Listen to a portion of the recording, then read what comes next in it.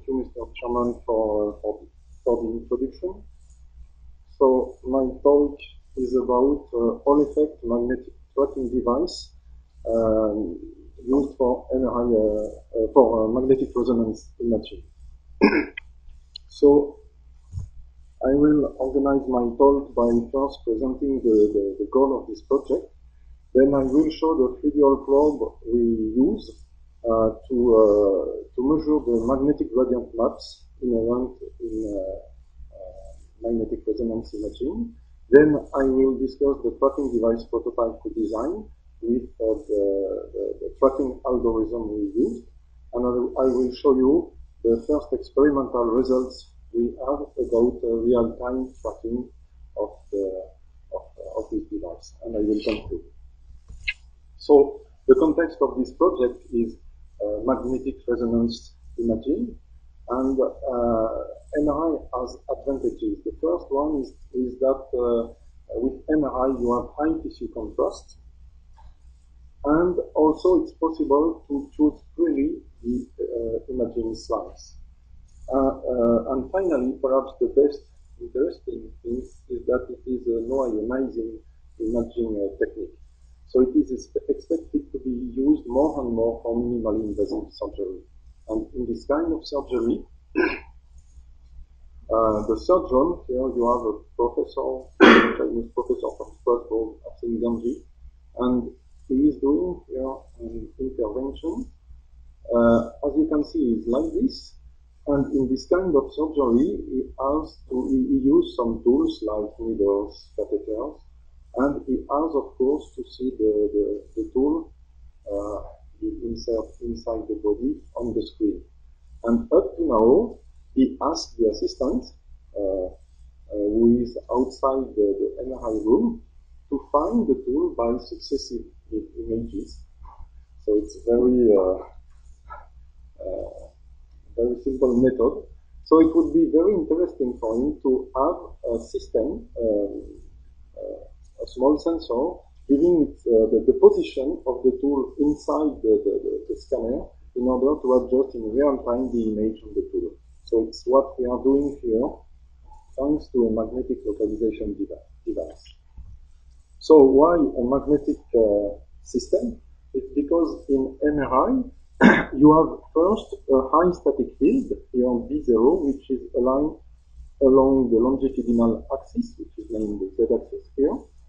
And above this high static field, which is typically between 1.5 or 3 Tesla for human body scanner, you have also in an MRI scanner, you have 3 coils, which are used to change the magnitude of this BZ field along the different axes of the scanner. So you have, if you apply a gradient thanks to the GX gradient coil, then you will have a change of the magnitude of the BZ field along X. Now, if you use the GY coil, it will be along the Y-axis, and with the GZ coil along the Z-axis. But this is the theory, but of course, as you know, the magnetic field is conservative, so we have divergence of B, which is 0. So it means that it's impossible to have a change in the magnitude of the magnetic field with a magnetic field perfectly aligned along the Z-axis. So it means that you will have always a widening of the magnetic line when you apply a gradient. But it's not a problem, it's even an advantage for us, because in this case, in addition to this change in the BZ field, you have 2 other components which are named the concomitant field. So it means that these gradients, for each gradient,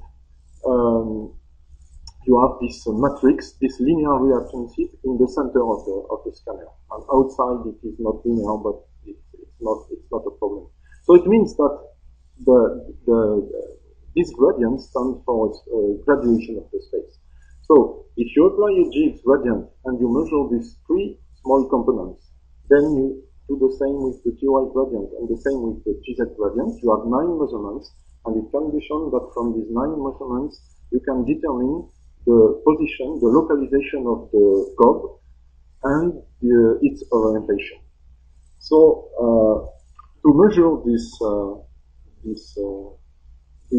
small magnetic field, we use a 3D Hall probe.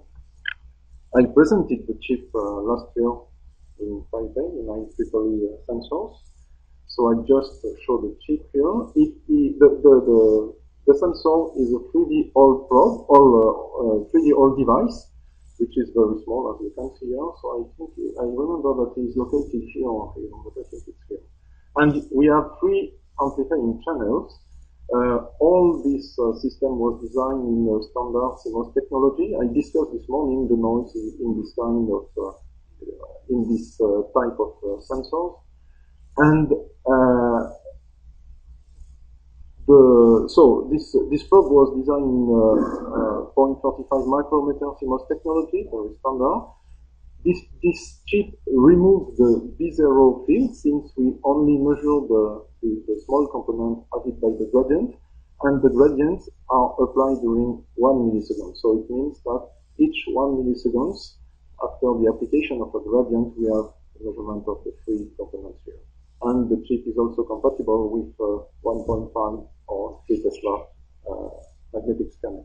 So last year I also shown that we were able to measure the magnetic map when we apply a gradient. So to measure this map, we use this setup with some plastic Legos, which are NRI compatible, since it's plastic.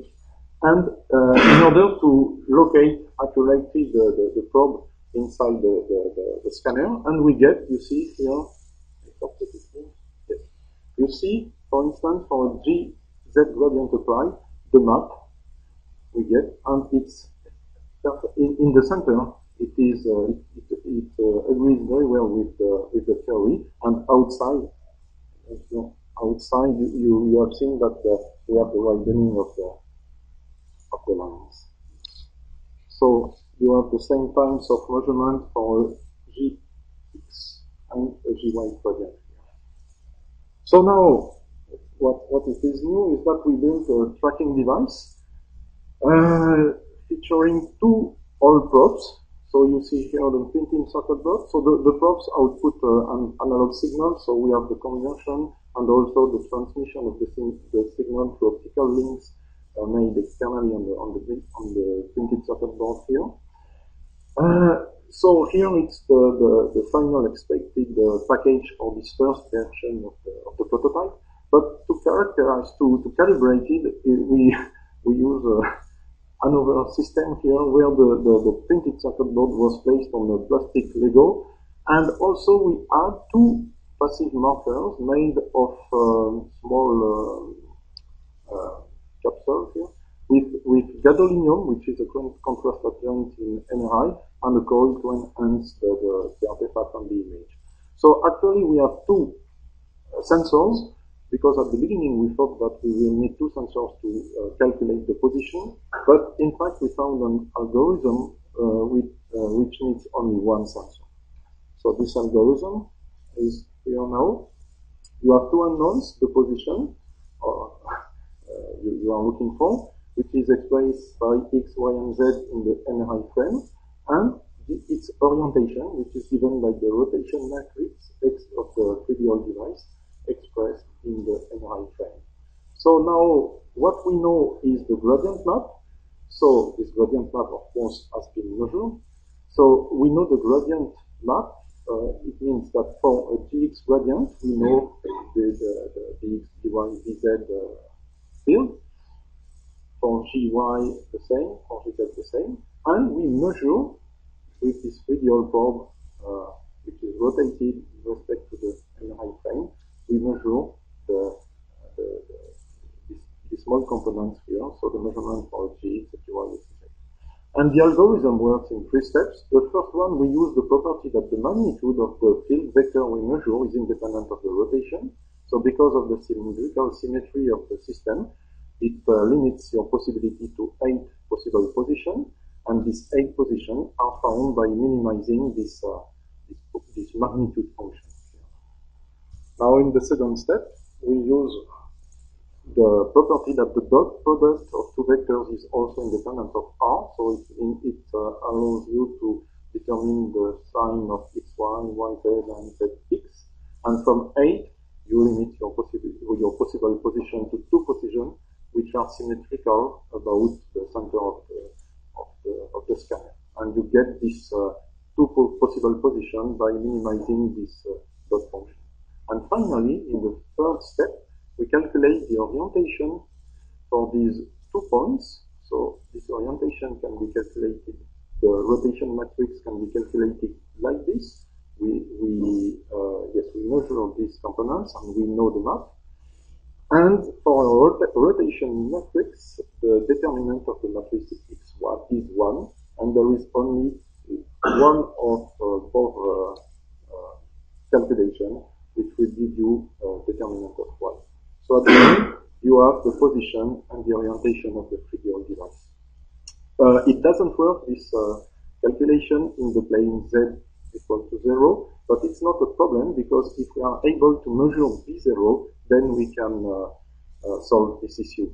And since we measure B0 to remove it in the chip, we have just to output the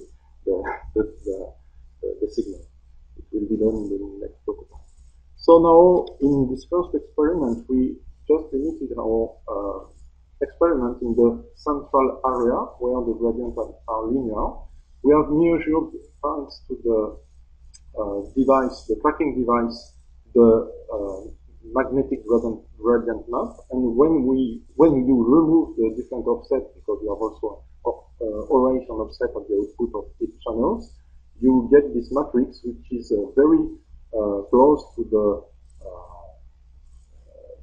theoretical matrix when the system is perfectly cylindrical. So it means that our scanner has a good cylindrical symmetry.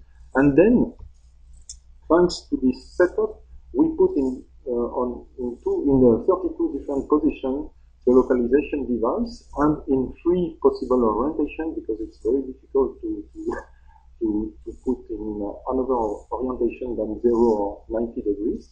And we determine the accuracy of the position and the orientation. So it seems not very good, but these measurements should be taken with caution, because as you can see on the device, okay, the device, yes, is protected by a globe top, and it was very difficult to know if the position to determine the exact position where was the sensor. So okay, and also we know that in our chip we have an integrator with 2 low open loop gain, leading to a signal dependent offset. So we know that we have to improve the chip and to find a better experimental setup to know where we put exactly our sensor. But if we look only at the noise, at the output noise of the sensor, so the signal to noise ratio at the output, we know that we should get a sub-millimeter localization, which is the target for software. But now we were able to make a real-time tracking. So as you can see here, it was done last week. You can see that our colleague here is moving slowly the device, and you see both markers here on the image, and at the so here she is doing slowly the movement. The video is accelerated by 50%, and after she will try to have a very fast movement, and you will see that we keep the image on both. We keep both markers on the image, so it means that we track the device. Okay, so in conclusion, these results are very encouraging. All these measurements were made with gradient of only 20 millitesla per meter, but we know that it's possible to apply twice this value, so it means that we will have a better signal to noise ratio, and with the improvement of the chip, I'm convinced that we will get the sub-millimeter localization in one shot, so it means in 3 milliseconds, because each gradient have a duration of 1 millisecond.